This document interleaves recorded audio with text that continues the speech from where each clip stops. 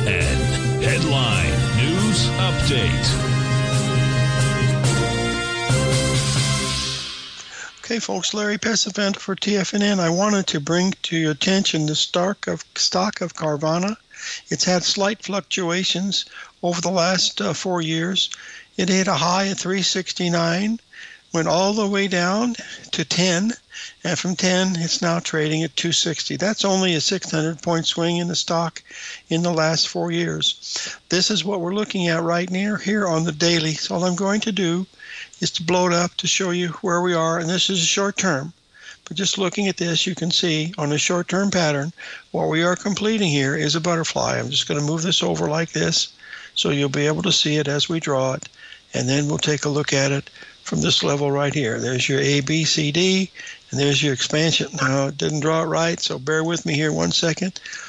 This is where the trick comes in. Let's make sure it hits the right numbers. And there we are, setting right up. We should have a little bit more up here, and then we should be topping up here within $10, possibly, maybe not. You see, it left a big gap here. And then, of course, there was the election, and then the market continued to go higher.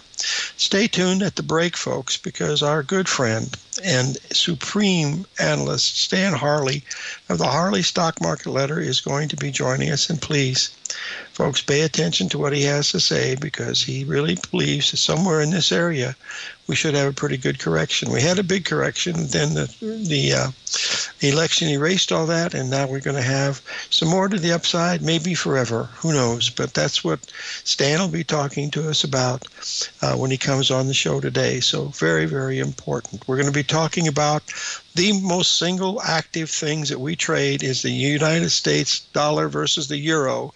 And we had something really, really dramatic happening. Those of you that got the video overnight were prepared for it, but we're going to take a look at what happened with that video, what I did on the video right after we finish up with this break. And then, of course, at 1:30, we're going to have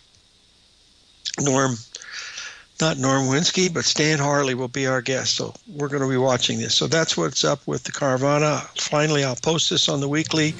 You can see that it's had rather what we call a little bit of retracement. All right, folks, we'll be right back. So live every day in an attitude of gratitude, and may God bless.